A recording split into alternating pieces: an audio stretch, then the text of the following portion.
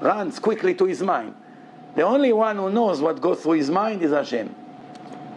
That's why it's very interesting, because usually when a person makes a vow in his mind, it's not a vow.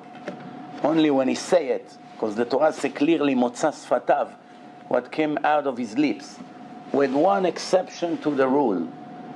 If it's a vow for charity, you say, I'm giving this rabbi such and such money, and then in your mind, you never declare it.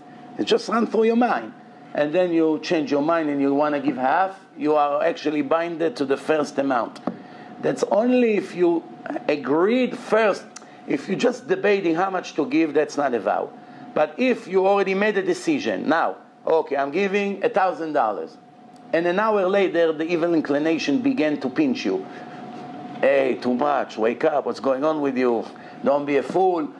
But you already got in your mind that you're giving this amount, you must give that amount. If you give less, you hold guilty as making a vow and not fulfilling it,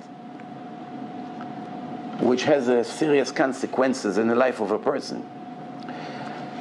But anything else, you're making your mind, tomorrow I'm going to help my friend Isaac to move his furniture to the new apartment. I'm going to volunteer, I'll help him out. And then an hour later, you change your mind.